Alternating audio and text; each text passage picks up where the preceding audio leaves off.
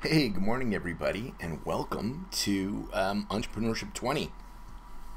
This is sort of the second class, if you will, in our program. Although we have a couple of others in between. Entrepreneurship marketing is really designed to be followed by Entrepreneurship 1 and sort of build on what we did in that class. But if you've not taken Entrepreneurship 1, you'll be okay. Maybe it requires you to do a little more work. But let's get into that. So I'm just going to talk about a couple of things having to do with the class. But I'm Miguel Colon. I'm the guy that's going to be teaching the class. I'm a tenured faculty member here at Chabot College. But I'm an entrepreneur myself. So right now I'm co-founder and CEO of a company that we're building called TELUS Communications. We're pretty excited about it. We'll see. Maybe it'll work, maybe it won't.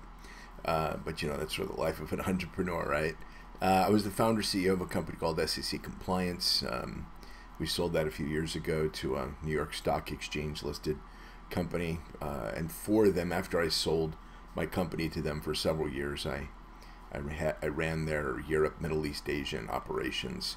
And so we substituted A for Asia. Normally it's Africa. But we had a pretty significant Asian operation.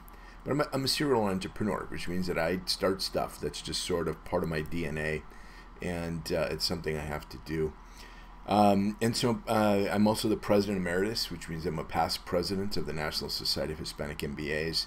I think the organization is called Prospanica now, and so we promote Latinos and really more broadly people of color, and we've got a lot of women that are part of the organization that have an interest in earning master's degrees. I've spent several years on Wall Street with Morgan Stanley, and then I used a lot of those skills that I acquired at Morgan to do mergers and acquisitions and such. I've got my master's from St. Mary's College, and I am a Chabot College alumni, which is why I make an hour drive every day to get to Chabot. I'm a Hayward kid. I grew up in Hayward. Sort of Hayward was where everything happened. So I get to come back home 4 times a week. So big picture is this is not going to be a traditional marketing class. I mean, we never are going to talk about the 4 P's of marketing. This really is about, I'm an entrepreneur. I've got $8, a pack of gum, and some duct tape. What do I do? And so we take it from a very high level. We look at it from a very, I don't want to keep using all these tag words, but grassroots. How do I go about creating demand with, very little money? And but we rely on some extraordinary resources, extraordinary sources in order to help us do that. But more broadly, there's a bunch of stuff we do. The overview, we have, as a matter of fact, there's the duplicate slide. I'll have to remove that. The course breaks into, over this next 8-9 weeks. Normally this is a full-term class, so this is going to be a bit of a sprint. There are 5 research projects that really make up the bulk, almost half of the class. And they are going to require you do a bit of work, right? So the first one I think is due next week. And it really has everything to do with what is your business idea and what is your unique value proposition. And then we've got the second project, has everything to do with your customers. And we look at customers from a very different perspective, right? Most people, I think they're going to say, well, let's go do some demographic research. And I think that's valuable, except that what I kind of like to do when I'm thinking about my customers is that I like to paint a picture of who they are. So I'm going to ask you to do some market research so that you can figure out how many of them there are. But I'm going to want you to paint a picture of what these, not physically, but metaphorically, paint a picture of what these people, who are they, right? So Rebecca is a 34-year-old single mom. She works full-time. She has a college degree. She lives in this neighborhood, right? And then you would have to show a product that or a service that's sort of aligned with her need. And as a single mom professional, daycare would be critical, food delivery critical, a dry cleaning delivery critical, tutoring critical. There are some really important services that would sort of align with that description of a potential customer. But you're going to start with what your product is, and then you're going to go paint a picture of what that person looks like. Because I think it is super valuable to be able to like literally have a picture of what they look like in your head, and because then you can sort of see how they would, you know, in your head respond. And so I think it's super important. Next thing we do is we get to competitive. We do a pretty good deep dive on competitive research here, and I put a lot of emphasis on it because we need to know who is trying to kill us. And at the end of the day, who are we trying to put out of business, right? And I mean, this is the United States. This is the most competitive market in the world, period. And so we need to understand who our competition is, and we need to understand them as much as they understand themselves, so that when we are trying to differentiate ourselves from our competitors, we're absolutely crystal clear. And it can never be, well, John does that too. Oh, okay. You know, that's the wrong response. You need to know what John does in advance, so that part of your value proposition really sings your story. Then we're going to get into marketing mix, which is going to be a lot of fun because, you know, everybody thinks, oh, social media. But you know what? There are some businesses where sending a postcard, a highly produced direct mail piece can be so much more impactful than trying to reach somebody on Instagram or trying to run a Facebook ad. Now, some of those will work, and maybe some of you are going to have a really compelling consumer product that'll resonate with people that might be on Facebook, or people that might respond to an ad that's on Facebook, because some people just blow right through those, right? So we're really going to have to look at your business and say, you know, do I send out a postcard? Do I make a phone call? Which is annoying, right? But sometimes if it's a smart, well-placed, a highly targeted phone call, sometimes those things can be impactful. Should I send a text? You know, what is the best way for me to kind of share my message with the consumer? And then we get into budget, because we got to know how much this puppy's going to cost. And so, you know, we're going to be breaking out some details. This is not a full business budget. So like in Entrepreneurship 1, we go pretty deep on budget. We're not going deep, but I do want details. So you just can't tell me I'm going to spend $5,000 a month and turn it in, because then we'll both be disappointed. I'll be disappointed in the work you submit, and you'll be disappointed in the grade you get. I want some details. So if we're going to spend money on social media, over what period of time and how much? And then we need to understand in our heads the potential return on investment from those activities. So I don't spend money unless I've got some expectations. So Facebook. Let's say, for example, you say, I am going to run $1,000 worth of Facebook marketing every month over the next 12 months in order to create demand for my product. You should absolutely have clarity on what you expect to get in return. Are you expecting to get a 2x return on that $1,000 a month? So that $1,000 is going to generate $2,000 worth of sales? Or is it 5x or 10x or 100x? What do you think it is? And we've got some data that can, you know, help us move in that direction. But we got to understand what ROI is. Otherwise, you're just throwing away money. And if you're going to do that, I recommend Greece. Go to Greece if you want to throw away some money. Get a great tan. Have a lot of fun. Stay away from the their wine is a little funky. So stay away from the wine. So if you want to throw away money, go to Greece instead. Each of these weeks, you're going to create a PowerPoint, or you're going to do it in Google Docs, or you're going to do it in Prezio, or I don't care how you do it. The key is that it must be recorded and uploaded to YouTube. That's the only way that I can do it. And this is important. You must narrate. It can't just be you throw up a bunch of slides with some fancy music in the background. Once again, we'll both be disappointed. I need to hear you telling me what's on that screen. And don't read it off. Give me a narrative, right? So like, I'm not sitting here reading each of these lines, am I? No. I might touch on it, and then I move on and I describe. I'm wanting the same thing from you. But you're not going to take as long as I'm going to take, because I've got a lot of words in me. I got to share them. And so, but I am going to be looking for 1, 2, 3 minutes for each week. And these are a big deal. And you can't tell me, well, I don't know how to do it. Everybody knows how to do it. Because if you don't know how to do it, It's like go to YouTube and say, I've got an old PC, how do I do this? Or I've actually had students record it on their phone and run it off of their phone, or use their phone's video, record it off of their computer screen. I don't care how you do it, but it must be recorded and it must be put up on YouTube. And there's a reason for that. The big reason is that if you are presenting your marketing plan to an investor, potential customer, to an outside company you want to help, a lawyer, you can't assume that that person is just going to be sitting next to you. In some cases, the person that you want to reach, or the 100 people you want to reach, might be around the world. So creating a nice, tight video presentation is a great, cost-effective way for you to share your message. So you must learn how to do that now. And if you don't know how to do it, don't call me.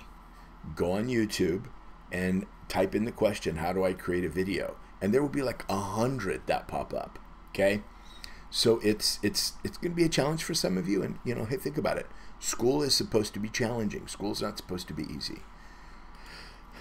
All of the final product is a marketing plan. And it's going to be delivered in PowerPoint. And once again, it's going to be, you know, we're going to put all these pieces together. So each of these, consider it like a building block that builds upon the next piece. And that when you're finally done, you'll probably have 30 slides or maybe more, maybe 50 slides. You're then going to take 10 to 12 of those slides and you're going to put together a rockin' business plan presentation. And then you're going to record it and you're going to send it to me. And then we'll both be really, really excited. I love getting these final marketing plans. So points breakdown, we got about 1,100 points. The only thing we may not have is a final exam. We may not have a written final exam. We're going to have to see about that. And the reason has everything to do with the book. The book is expensive, and not everybody buys the book. And which means that I then have, you know, 60% of the class fail the final exam. And I get it, the book's expensive, and I'm really trying to move away from books. So we'll see. I'll talk about that more in a minute. So these are the grades. Assuming we're at 1,100 points available, you need 990 to get an A. If you get less than 559, you get an F.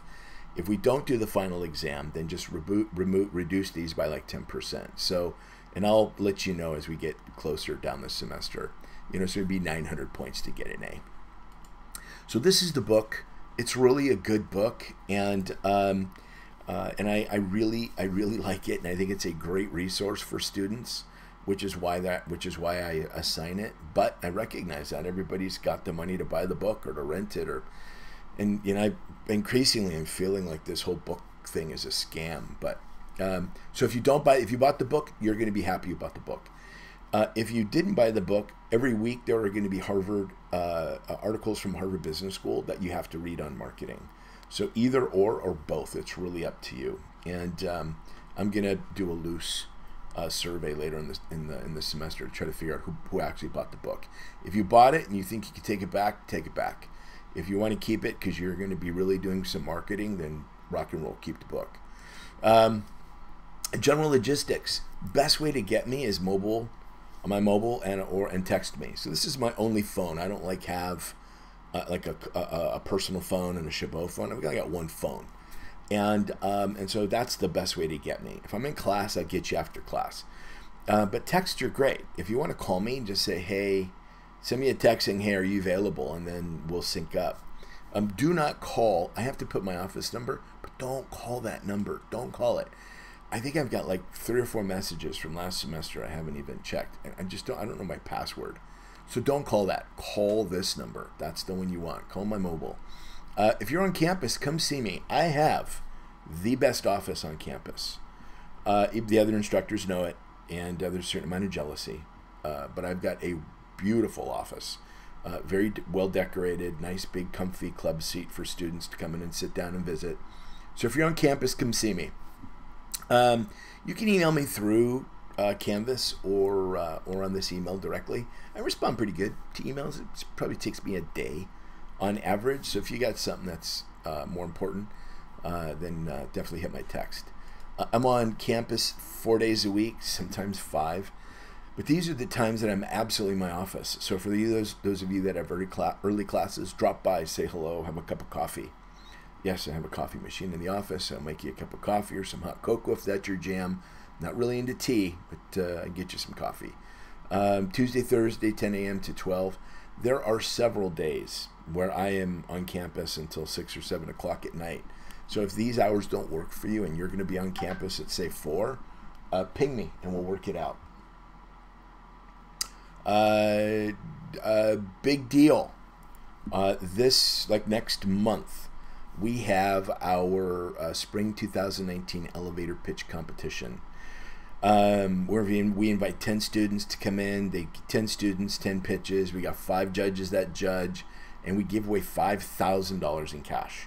First prize is $2,500. Second prize is $15,000. Third place is $1,000. If you have an interest in participating in this, you need to reach out to me quick, because we've got a class that we're running on campus to kind of prepare people to potentially be one of the 10. And so if that's your jam, you need to get a hold of me straight away. So let me go back up here and let me delete this. I don't need the course overview because I've got research reports. Let me save this. I will upload this to Canvas pretty quick. So this is Canvas. When you log in, it's going to tell you what we're doing, right? So you can go to modules, or you can go to home, or wherever you want to go.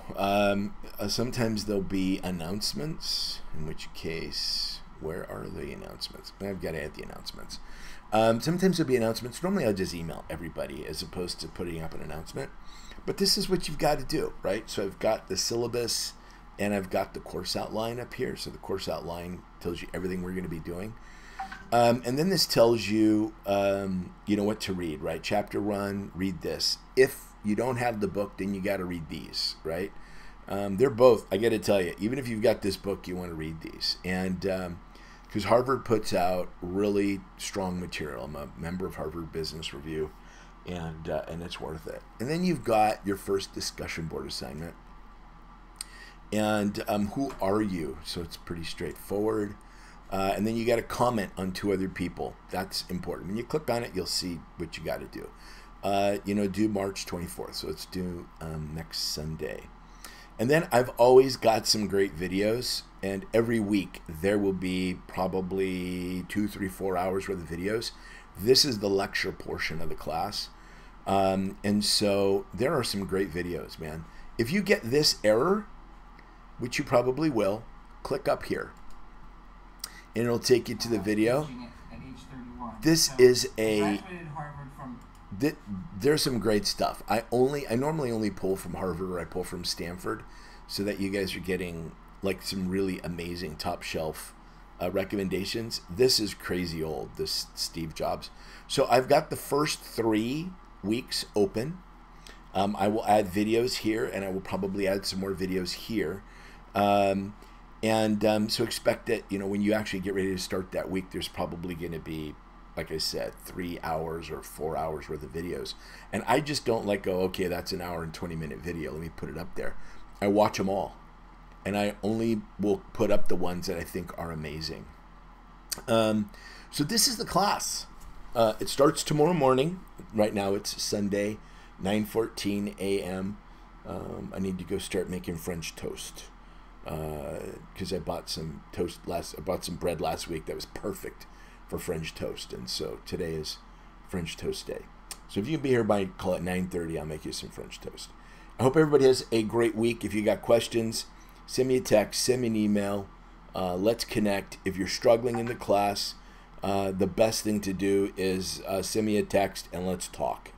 If you are totally apprehensive about you know, creating videos, or you think your business idea is going to be stolen, you know, reach out to me, and reach out to me today. Don't reach out to me in 3 weeks after the first 2 projects are due and passed. Reach out to me today, and then we will work it out. And working it out means you will probably have to come see me on campus, or you're going to have to learn how to use Skype. So if you don't want to do the video, then we're going to have to do something that will probably be a lot less convenient for you. I'm not trying to be a jerk. I'm really not. It's just super important you learn how to do this straight away, because being able to record a video and share it with hundreds or thousands is power, and that's power I think you need to have. So have a great weekend. The rest of it looks like it's going to be sunny today and tomorrow, and God knows we could use a little bit of sun. Thanks, everybody.